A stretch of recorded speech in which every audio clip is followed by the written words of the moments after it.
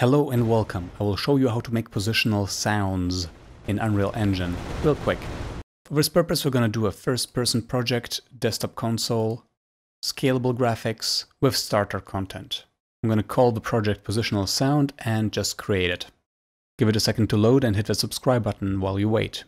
Once it has loaded, let's go to Blueprints and First-Person Projectile. Double-click it and it will load. In here, we have a trigger, which is event hit, when there's a collision. If the collision is with an object that has physics, then this is true, and then an impulse will be added, and then the actor, which is the bullet, or projectile, will be destroyed. Over here we get the velocity and the location of a bullet. And this node here scales a vector. Alright, so what we want to do is add a sound when the actor gets destroyed, when the bullet gets destroyed. So let's just right-click, and we can manually go to Audio and select Spawn Sound at Location, or just enter it. Spawn Sound at Location. This one we're going to move over here, and we're going to trigger it with this, with the Add Impulse at Location, and it will trigger the destruction. So the rest of the stuff still continues. We're going to select an asset. Since we have the standard asset pack included, we can just search for explosion. There we go. Let's go for explosion 2. And already we can test it. If we go to the game and play, we can hear it.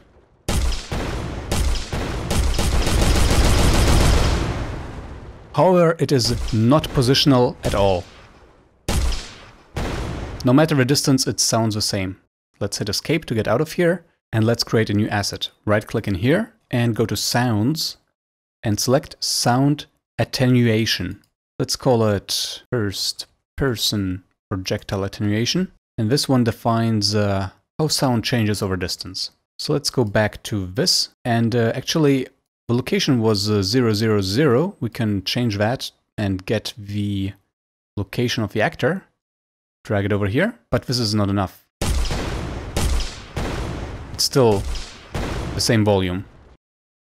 So what we need to do is to open this up and get attenuation settings. Here we can just pick from the drop-down menu, first-person projectile attenuation.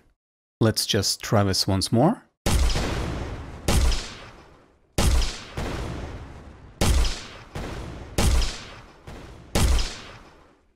And as you can see, it works. We can barely hear this one. We cannot hear that one at all. This one is loud, this one is louder, this one is loudest. So what we can do is modify this. If we double-click the first-person projectile attenuation, we can change it to, for example, natural sound, which sounds great. I mean, the title of it sounds great, but in-game it sounds pretty bad. Let's try it out. It just seems wrong. It does seem wrong.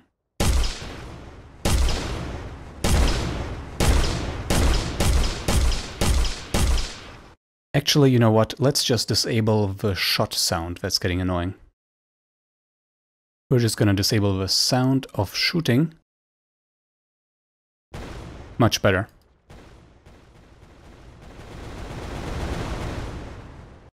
So what do we do about the attenuation weirdness, which probably is realistic, but really feels bad in a video game context?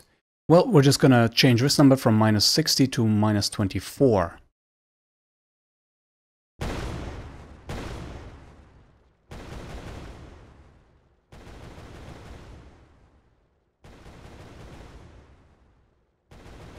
So this is good for a loud explosion which we want to hear from everywhere. That might be okay. We might also want to change the fall-off distance. Maybe increase it by about 2.5, I guess.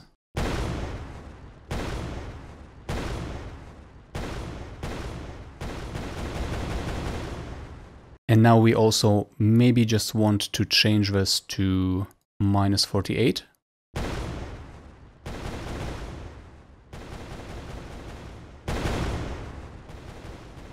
Seems more reasonable. We might actually want to go back to 60 even. -60.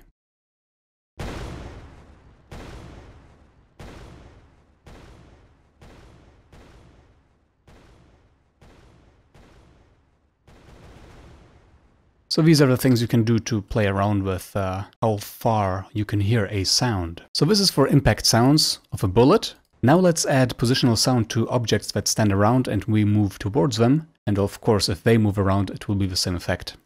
Alright, let's just take this block and add some audio to it. In modes, we're just going to look for ambient. We're just going to drag it onto the box.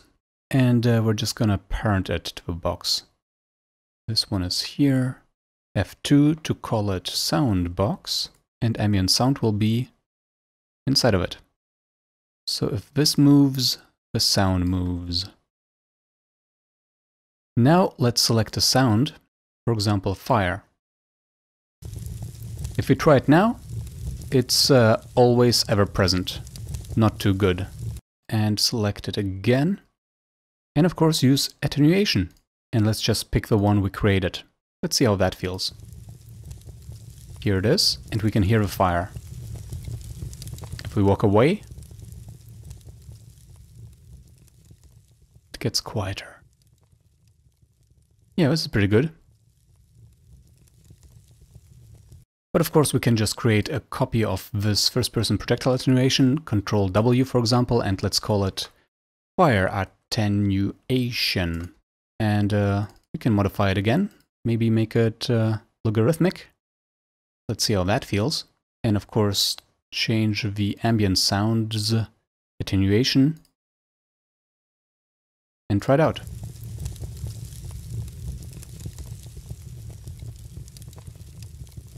Similar effect, a bit louder.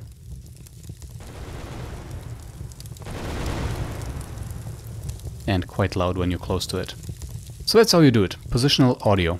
I really hope this helped because I was quite confused when it came to being able to add the location from get actor location, but it didn't do anything. I mean, logically it should be enough, right? But no, you need to have an attenuation object. And with that, it works perfectly. If you like this tiny tutorial, please share it and give it a like so I know what kind of videos I should make more of. Hopefully you will not need to see any more tutorials, but if you do, see you next time. Ciao!